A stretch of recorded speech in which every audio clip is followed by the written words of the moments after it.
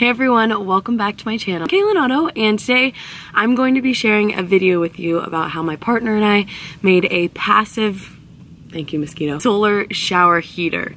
So we did this with things laying around the house, and then we bought a couple of things, and in this video it's step by step, but this is just an outline so that you can go use what you have and make this how you want to make it. I'm so excited that you are watching this video. As you may have noticed, usually I'm sharing travel videos and vlogs and things like that on this account, but over the past couple years I've been sharing some things on vegan homesteading. So if you like it and you want to see more, go ahead in the comments and tell me what you would like to see. And stay tuned because we did get a solar oven, so hopefully soon here we'll be sharing some videos on how it worked and if you should get one. Thank you so much for watching. If you like this video, please like it, subscribe, follow me, and share this video with your family and friends so we can spread the free resources. Alright, let me show you what we're working with. So notice this piece of glass that's from an old door. That's what we're going to be using for this project. And here are a couple things that we had to go out and buy. Check the black spray paint, my favorite part. So like I mentioned before to the intro of this video, we're working with extra scrap materials that we already have. So I'm not going to be sharing with you the exact measurements. But first things first, you're going to be making a frame for this glass, and you're going to be needing a backboard to go behind it that's going to hold the pipes in. So you're going to be measuring, you're going to be cutting, and creating something that works for you with what you have.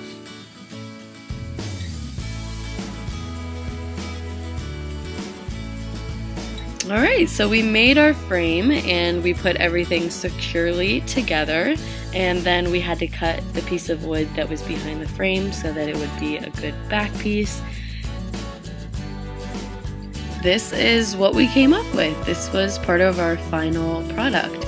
We had to add another frame inside the frame so that it would hold the glass up, and you will probably need to do the same, but keep watching and we'll show you how this project progressed.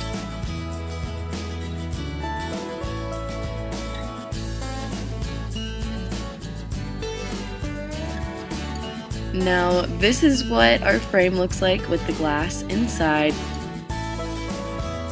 After the whole frame was secure and we knew that the glass fit in nicely, we took the glass off and we had to put a couple holes into our frame so that the tubes could go in and out successfully. So here's how we did that.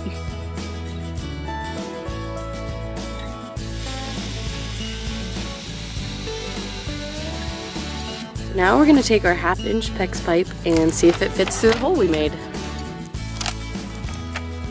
And it did!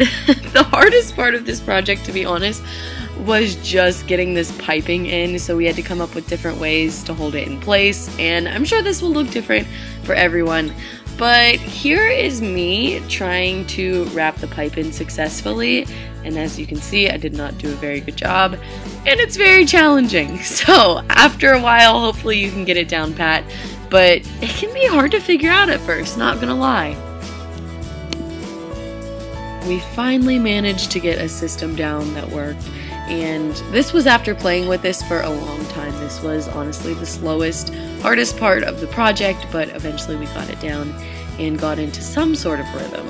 So as you may have noticed, these past few video clips are sped up, so don't expect to do this part of the project lickety-split because it's probably going to take you a while. Now let me show you what it looked like once we got the piping in. Woohoo! I was so excited. And then it was time to spray paint everything black. Honestly, this was my most favorite part of the project. That's also just because I like spray painting. So take your time, try to get everything as good as you can, because once you put this all together, you don't want to have to take it apart again. And obviously, once you're done building, you're going to have a nice sunny spot in mind for your passive solar water heater. Yes! This was the final product of what we had, and as you can see, it's looking real sleek. Very proud of ourselves. We still didn't know if it was going to work, but we had to hook it up to our water that we get that's gravity fed from the mountain. And we built a very interesting shower head, which you were about to see in a moment. So once you're at this stage, put that glass back on and set it up in a sunny spot. Ta-da! We used an old watering can for our shower head for now.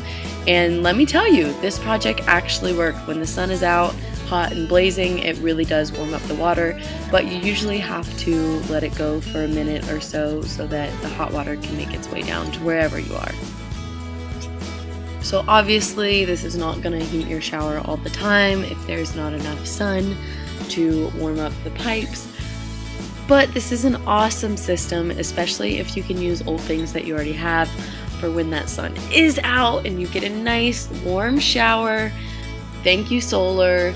Such a passive, awesome system. And yeah, I hope that you enjoyed this video. If you made this, if you recreated this, if you already had something like this, please go comment below.